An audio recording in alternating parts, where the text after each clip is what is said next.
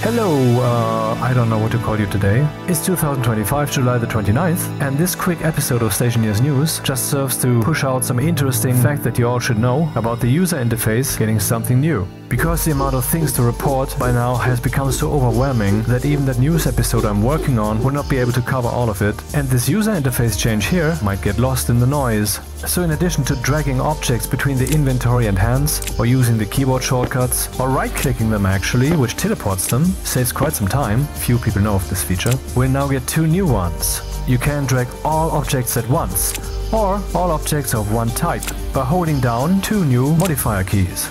Why they haven't yet added a key for switching the mode of the advanced tablet, of the mining drill, of the liquid vacuum and of the flashlight is a mystery to me. There's 4 objects that would immediately benefit, but okay. So if you hold Ctrl, all objects will be moved if possible. And if you hold Shift, only objects of that type will be moved. What's pretty stupid is that you can currently not yet reassign the keys. I mean, you can, but it doesn't take effect. Ctrl and Shift will stay in Control. Already reported this, I hope they fix it soon. And that's all of it. See you in about 2 days when that Stationeers News episode is out that shows you, for example, how to display arbitrary texts on the LED displays.